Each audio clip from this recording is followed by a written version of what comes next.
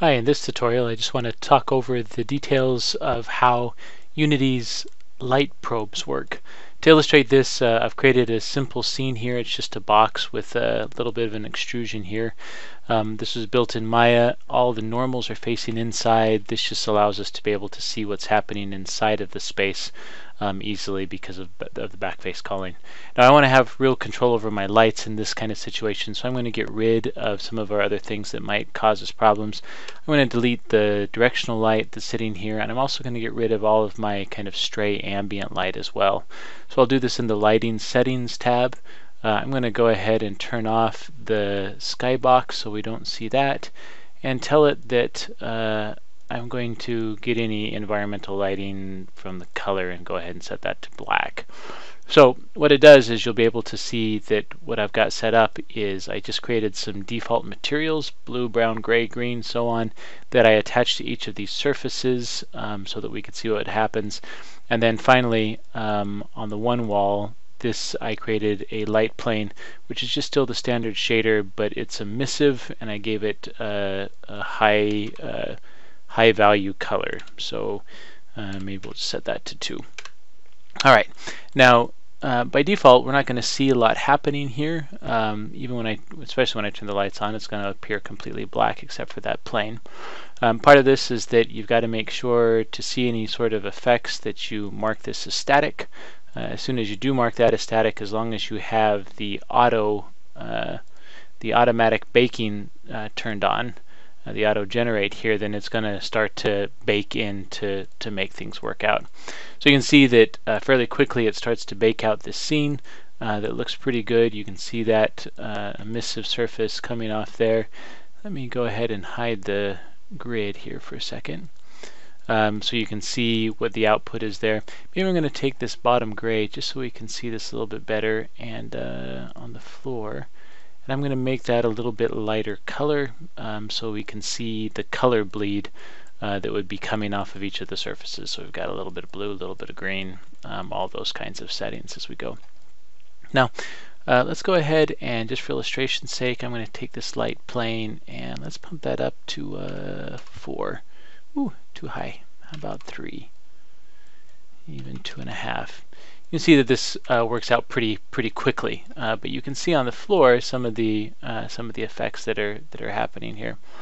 Now, if we start to come in and add another object, let's say that I add something like a sphere, and the sphere is not static, then suddenly what you're going to see is this isn't used in any sort of baking calculations.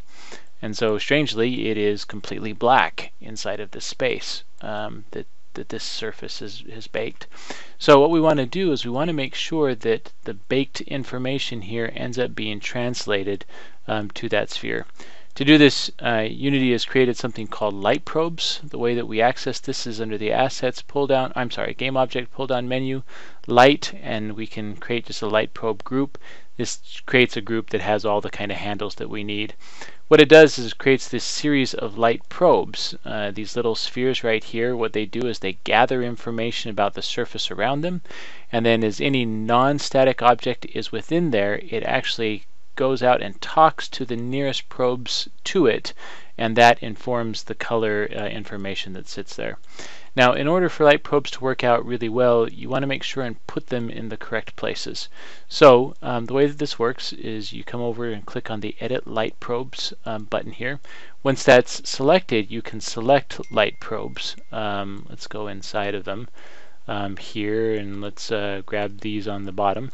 And for instance, in this case, I'm going to slide them over to the wall, those over to the other wall there. So let's pull this up in isometric view. That'll be the easiest way to do this. I'm going to slide these light probes over to there. I'm going to slide these light probes over to there. I'm also going to take some time to slide these kind of up to the corners, although probably I might not need them up to the corner unless my character is going to jump that high. Now notice I'm making sure my light probes are not underneath the set, because then they're getting information from the wrong place. I want to make sure they're actually in the set, fairly close to that. And already you can start to see that sphere doing some kind of interesting things it's going to be pretty nice. Now let's look at it from the side. Let's further refine how this is set up. So let's look at it in isometric. I'm going to pull these over to here. I'm going to take these, pull these over to there so that it's set up. Now that's going to start to do what we want. The thing that's a little tricky is that as I'm looking back here on the wall, I have blue and yellow kind of set there. Now if I look at the sphere and I start to move the sphere kind of over to this space here, as we're looking at the kind of color bleed that it's getting, we're getting a little bit of good color bleed, but not nearly as much as we'd like. And the reason is because it's sampling. You can see the spheres that it's sampling here, and we might not have enough fidelity to allow us to do this. So in this case, I'm going to add some more spheres that are kind of right here next to that big color change, so it can give us a little bit more detail on in that area. So I'm going to come into the light sphere probe group where it's at. I'm going to go ahead and tell it that I want to edit stuff again. This time I'm going to grab these 4 over here and click on the duplicate selected. What that does is it duplicates those spheres and they're sitting right on top of the old ones. So I'm going to pull these over here so that they're very close to what's happening there. I'm going to duplicate that again and pull the next batch over to this side as well. Now what it's doing is, it's a little hard to see because it's happening so fast, but down here on the bottom you're going to see that every time we create these new set of spheres, it's going to be calculating these new probes. So this probably isn't needed in this case, but I'm going to do it just for illustration's sake. I'm going to take these here, I'm going to duplicate those selected, slide those up and over so that they indicate that kind of hot wall a little bit more. I'll take this one, slide it in here like that, and let's take this one, slide it in here like that. Again, I'm going to repeat this on the top.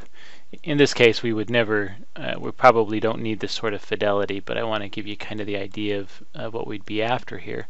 So I'm going to slide those back here, close to that wall there, and we'll slide this here. The reason being is that the light wall, of course, if something was really close to the light wall, it'd be getting a much different sort of bounce light than if we were next to the frame. So as we have that set up, then you can see how these are all built. When you're looking at the sphere, you can see actually a little bit of information of how that light works out. But what you're going to be able to start to see is you're going to be able to see that blue off of there, and the yellow as we're moving towards that wall. So we're going to be able to see these bleeds much easier. So now as we're moving over to the green, you can see the bleed that's happening there. And even as we get over to here, then you can start to see that blown out. So just to make this a little bit clearer, we're getting a little blown out there. I'm going to go ahead and take the light plane and reduce its value maybe to 1.5, cool that off just a little bit, and perhaps this will be a little bit easier to see what this sphere is doing. So now what we're getting is, you see the green on that side. As we start to slide over here, we'll be able to start to see the blue that it's bleeding off of there. And over on this side, we start to see a little bit of purple as we see the green. You can see that the probes actually show the information they're catching off of the surfaces around them, and then passing that information to any non-static or moving objects as they move around inside of the space. So really kind of a sophisticated look at how you can use baked lighting in situations to make sure to access and manipulate non-static objects. Thanks.